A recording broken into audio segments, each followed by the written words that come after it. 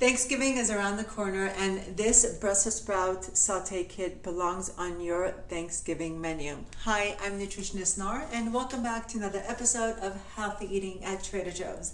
Go ahead and say hi in the comments and let me know your Thanksgiving plans. Will you be cooking for others, or are you going to family or friend's house, or will you stay home to make yourself a healthy meal? Now, I celebrate Thanksgiving at my brother's every year, and for the past several years, I've taken this Brussels sprout sauté kit as a side dish, and everyone has loved it.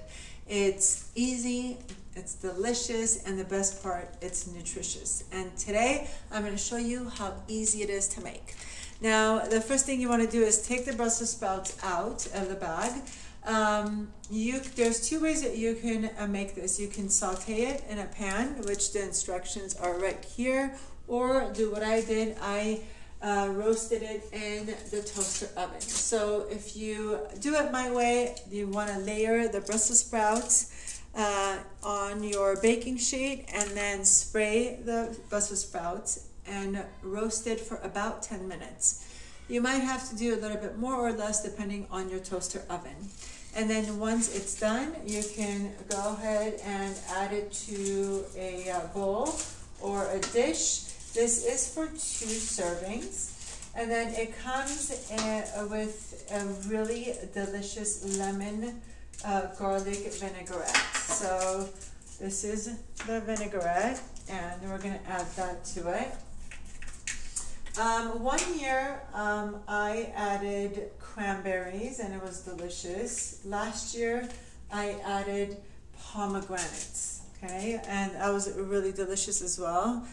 Trader Joe's has very convenient pomegranates in a container. Again, you don't have to. The sauté kit itself is delicious and it complements the turkey really well. But if you want to change an extra flavor, cranberries or pomegranates go really well. And then when you're ready to serve it, or when you're ready to enjoy it yourself, you can add the chopped hazelnuts, and it also comes with Parmesan cheese. You can add that as well, or not. The vinaigrette is really delicious and it's full of flavor. Now, if you want the rest of your Thanksgiving meals and snacks to be as simple as this side dish, okay, this is what it all looks like. Of course, I'm going to add the hazelnuts and the cheese later.